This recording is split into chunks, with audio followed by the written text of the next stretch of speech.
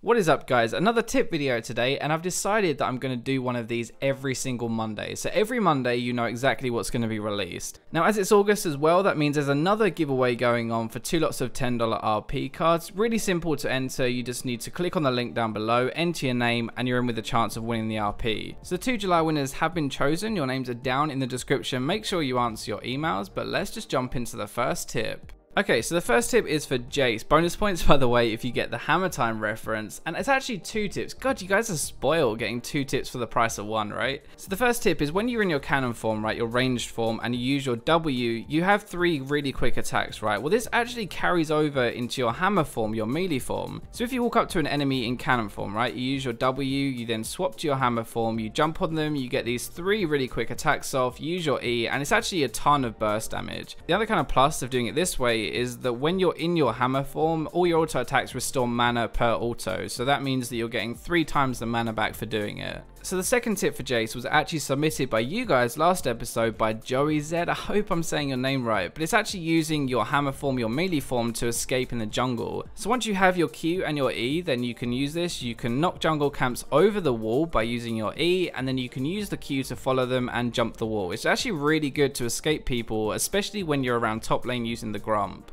So the next tip is for Vayne, and actually it's a double whammy again, so you're going to be getting 2 tips instead of 1. Now a lot of abilities, including Condemn, can have their animation cancelled if you start to use it and then you use Flash, so it changes the direction of it. In the clip you can see that I start to use my E, I then Flash, and it changes the direction and shoots Yorick into the wall instead of just shooting him backwards. This is actually really good because it means that you have no time to react, and also it looks pretty slick. So to pull this off, it's actually pretty simple, it just takes some practice. So you need to start using the ability, then immediately flash, and that will cause it to change direction. Now the other thing is using your tumble as an auto attack reset by using it against a wall. So you can see in this clip, right, I auto attack, I then tumble, and then I auto attack again for the 3 silver bolts procs. So there's nothing wrong with doing it like that, right? It does work after all, but this is just a better way of doing it. You're going to stand next to a wall, auto attack first, then tumble into the wall, which shortens the tumble animation time and gets that second attack off faster, and it just means you're going to do a lot more damage in a shorter space of time.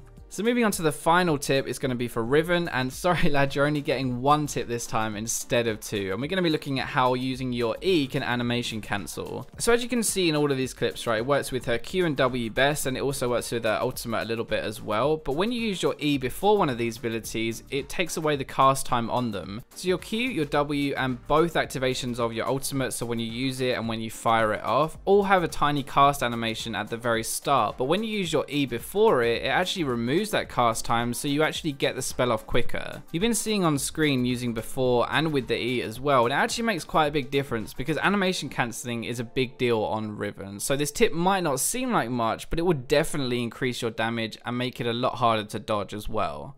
Now remember, the whole point of this series is I want you guys to get involved as well and share your tips. So if you have a tip and you think it's pretty cool, then put it down in the comments, and if I see it and I think, wow, that's kind of cool, then I might even put it in one of my videos and I'll credit you as well. So that's all for this video. I hope you guys enjoyed it. Remember to subscribe for more of these tip videos, and I'll catch you in the next video.